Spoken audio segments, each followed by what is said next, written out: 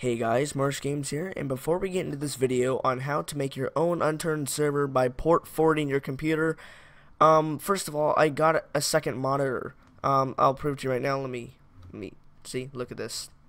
I'm dragging something across the screen. I have two monitors now. It's really cool. This is my video output folder, but whatever. That's really cool. Thank you so much to my neighbor Joe.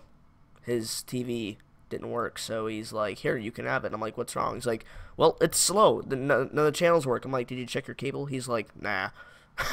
He already bought a new one, which is fine, so like, I get this one now, so thank you.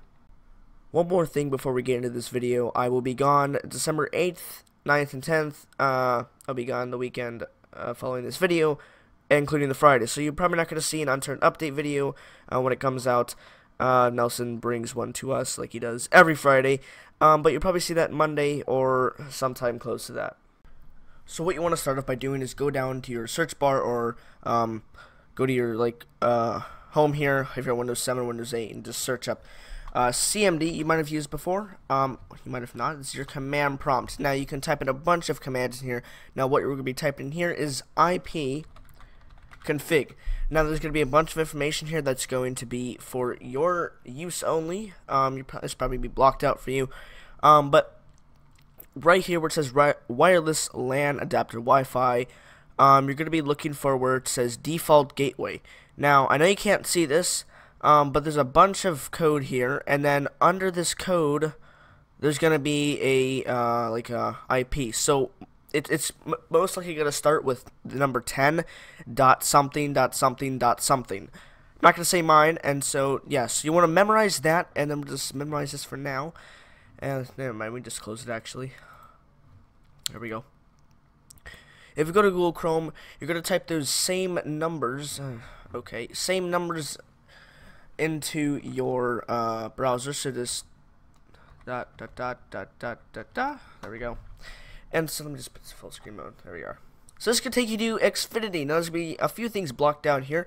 First of all, your Wi-Fi SSD, which is whatever your Wi-Fi is called, and your passkey. There's going to be home network, which is Ethernet Wi-Fi, whatever you have. There's a bunch of connected devices. So up here where it says username and password, by default it is admin for the username and password for the password.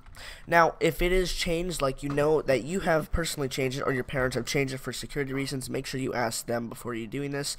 We can log in, and it might take a second. I'm not going to save. And there we are.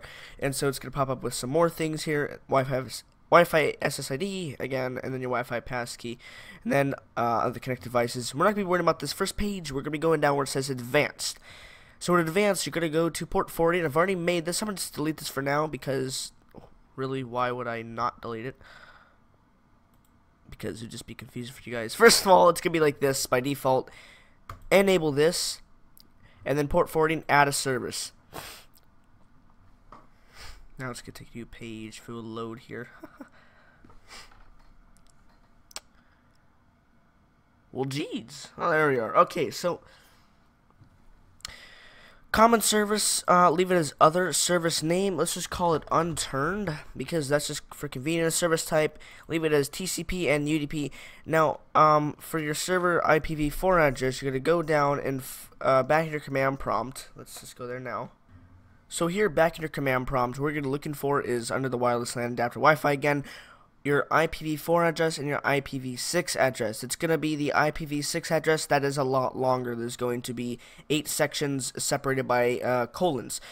So half of it will be put in here, you'll see in a second, but your IPv4 address, you need to put this IPv4 address where it says IPv4 address, obviously, and then you need to refill whatever the IPv6 address is into the port forwarding section of in here. So I have put in my IPv4 address and IPv6 address, and so make sure you put that in correctly. You can just like copy and paste it for your command prompt.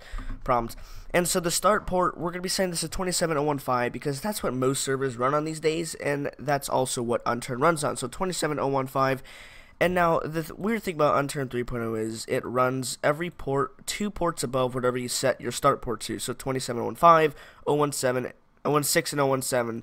So for just in case, we can set it to 27018.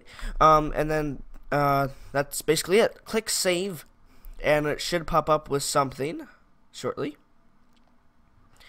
and it looks like it did it. So if we go back and do edit here, we can try to see what we did wrong.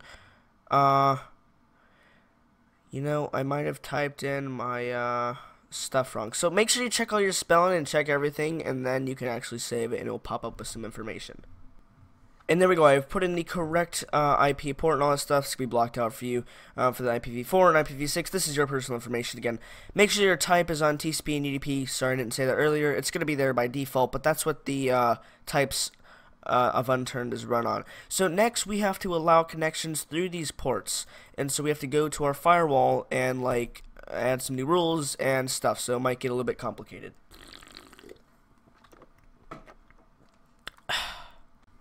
So we're going to start off by going down to your search bar and typing in control panel. Or just kind of type automatically, whatever. Anyways, go to control panel and then type in up here firewall, or just put in fire. Windows Defender Firewall, click on that. And then go down on the left side to advanced settings. Might take a little bit. There we go. Now these are a bunch of stuff that you can have advanced security with your firewall. So now we're going to go to inbound rules, and I'm going to currently delete my rules that I have for this, but I'm going to show you how you can make them. Now that that's done, you won't be confused by anything. So here you can have all, you can see all of your firewall exceptions for every single game that you have. And so if we scroll down all the way to Unturned, there'll be a few of them. Here we are, Unturned. There is currently 4 of them. So if we put this full screen here. So Unturned, right here, as you can see, this is TCP, and the one above it is UDP. And so we need to make a rule for both of these so we can allow those ports to connect to our Unturned server. And if this is not checked, it should be by default. Make sure to check this. I don't really know how to do it. Just make sure it's turned on so Unturned is safe. So first, we're going to go up here to where it says inbound rules. Hit new rule, and we're going to make 2 rules, one for TCP and one for UDP. So, what would you like to create? A port connections for TCP or UDP. Next, first one we'll do TCP. It really doesn't matter. Let's just do TCP first because you're following along. Specific ports. So this is how you type in a port. So first one was 27015, comma space 27016, 27017. And 27018. It has to include everything between 27015 and 27018, just like that. You can copy this, and so this makes typing easier because you're going to do this a few more times. And now click next. Always allow the connection. Next, make sure all these boxes are checked. Next, name. This one was Unturned TCP, and then finish. If we hit this twice, as you can see, it pops up here, it refreshes, and we have Unturned TCP. Sorry. Now we can go back up, make another rule. This will be for UDP. So again, click port, next, UDP this time, specific ports, paste in what you copied earlier, next, always allow the connection, next, all these boxes are checked, next, name, Unturned UDP. There doesn't need to be a description. That doesn't really affect anything. Finish. Let's refresh it again. And we'll do one more thing in here is right click the TCP. Actually, yeah. Wait. You right click it, go into properties, protocols and ports.